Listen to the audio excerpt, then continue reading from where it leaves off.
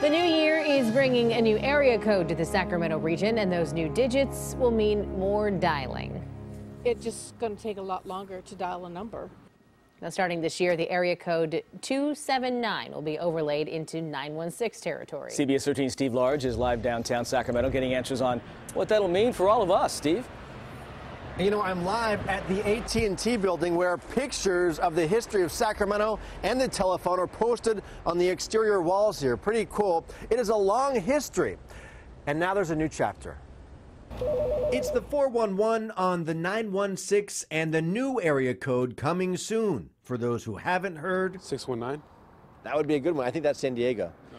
It's 279. Does that have a ring to you?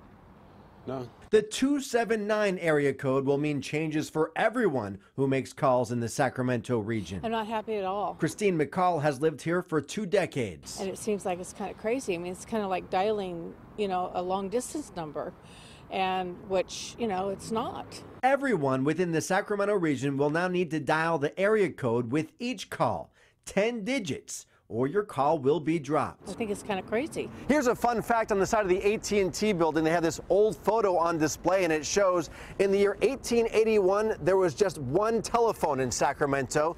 1915, 15,000 telephones.